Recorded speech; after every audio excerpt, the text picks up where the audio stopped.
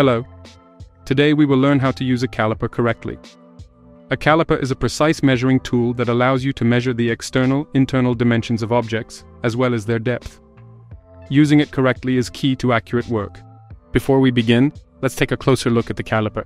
The caliper consists of fixed jaw for measuring external dimensions, sliding jaw for measuring external dimensions, fixed jaw for measuring internal dimensions, sliding jaw for measuring internal dimensions, vernier scale, millimeter scale, vernier lock, depth gauge. To measure dimensions, such as the external diameter of a sleeve, place it between the caliper's jaws.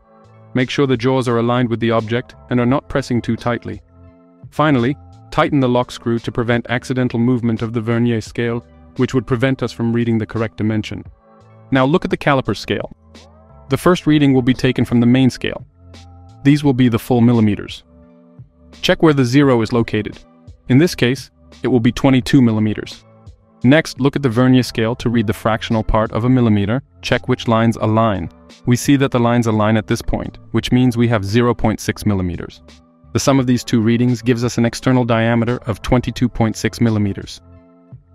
However, the caliper can measure with greater accuracy. Let's read this dimension. We see that 0 is located at this point, so we have 21 millimeters. Now let's check the fractional values. We see that these lines align, which gives us 0.35 millimeters. Therefore, the exact dimension is 21.35 millimeters. Measuring internal dimensions, such as the diameter of a hole, is similar. This time we use the internal jaws of the caliper.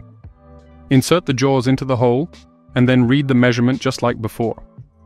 In this case, we see that the internal diameter is 14.4 millimeters. You can also use the caliper to measure depth. For this, place the edge of the caliper on the surface of the object, and then insert the depth gauge into the hole. We read the dimension in the same way as with previous measurements. In this case, we see a dimension of 21.9 millimeters. These are the basics of using a caliper. Remember to always use this tool with the highest precision and caution to obtain accurate measurements.